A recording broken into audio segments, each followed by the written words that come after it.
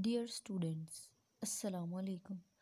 Today we will discuss about Mesopotamia. First of all, the question is, what is Mesopotamia?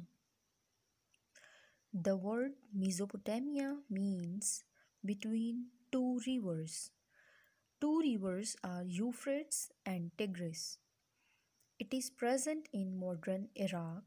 It is also called the cradle of civilization, where the two rivers are Euphrates and Tigris. These rivers are located here in a map.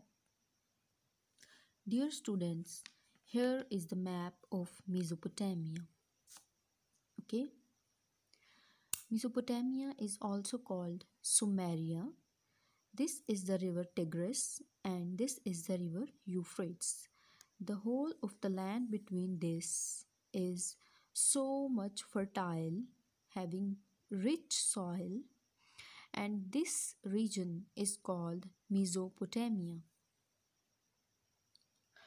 Now students, you have to understand that why we call this civilization, means the Mesopotamian civilization, the cradle of civilization. It is called because various nomadic tribes attacked Mesopotamia.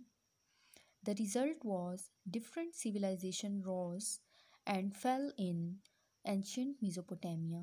Hence it is called cradle of civilizations due to many of the civilizations present in Mesopotamia. Basically, the Mesopotamian civilization consists of three chief civilizations that were Babylonian civilization, Sumerian civilization, and Assyrian civilization. The lower part of Mesopotamian valley was called Sumeria, and the people living there were called Sumerians. To the northeast of Sumer were called the Babylonian, and the highland in the north is called Assyria. Now, after discussing the introduction, we will discuss the main features of Mesopotamian civilization, that are invention of writing, number 1, and the number 2 is Code of Hammurabi.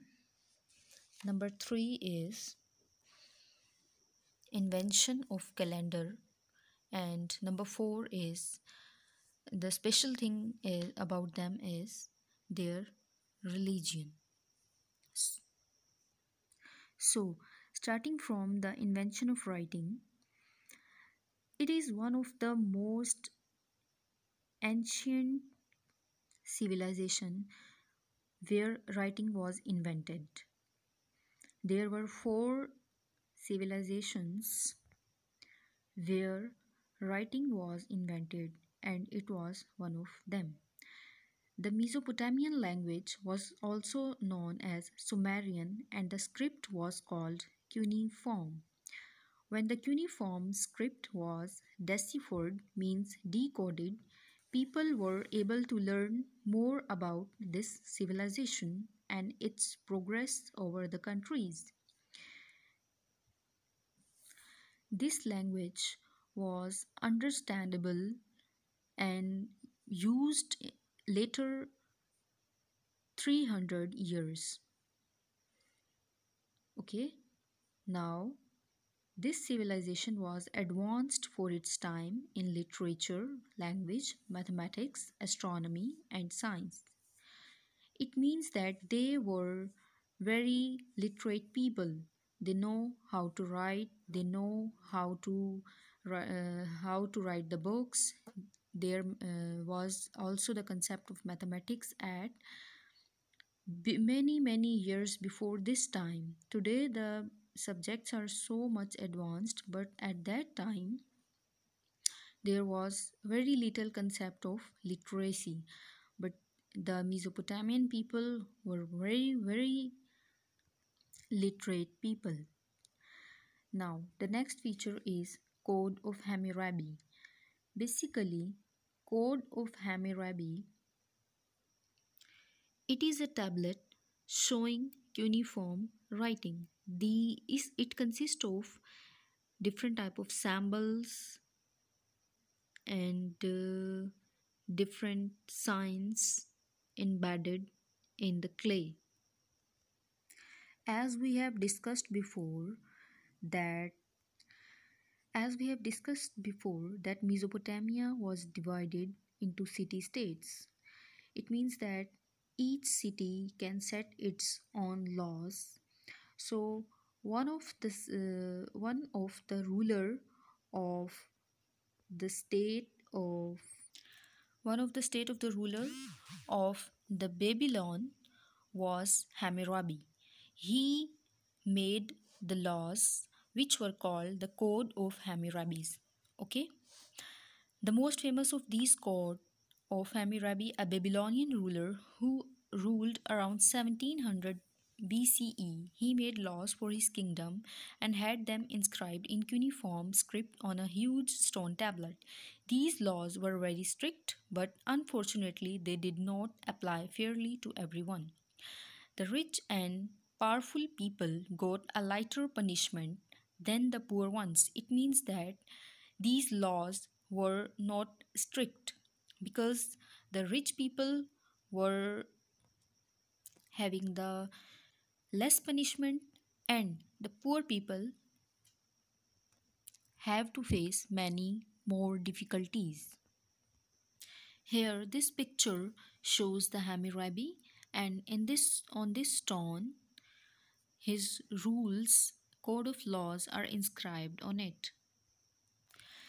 Mesopotamia was ruled by different kings from its cities, unlike the pharaohs of Egypt, whose generations ruled through the centuries.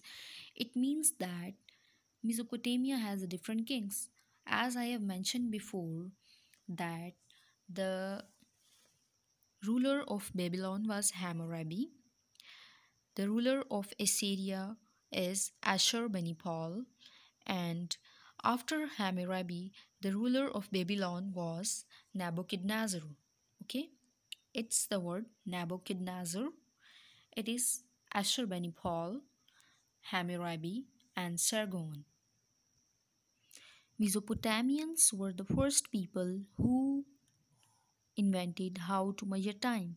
They gave the concept of 24 hours in a day, 60 seconds in a minute, and 60 minutes in an hour. They also discovered that the angle of a circle is 360 degree. Now coming to the reading, to keep a track of time, the Sumerians invented calendars which they divided into 12 months based on the cycle of the moon. Since a year consisting of 12 lunar months is shorter by 11 days than a solar year, the Sumerians added a leap month, which is now February, every 3 years in order to catch up with the sun. The interest in measuring long periods of time led them to develop knowledge of astronomy. What is astronomy? The study of space related things is called astronomy. The study of stars, sun, moon is called astronomy. Okay students, now we will discuss about the religion of Mesopotamian people. The Mesopotamian people believe in many gods. In Mesopotamian civilization, every state has its own special god. A temple was dedicated to the god.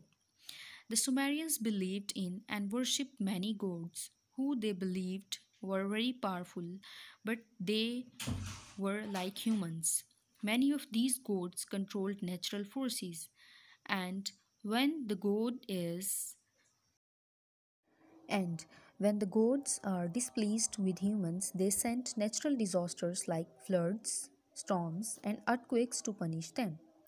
Like many civilizations and kingdoms, this civilization also come to an end when other new powerful empires like Persia took over in the 2nd century.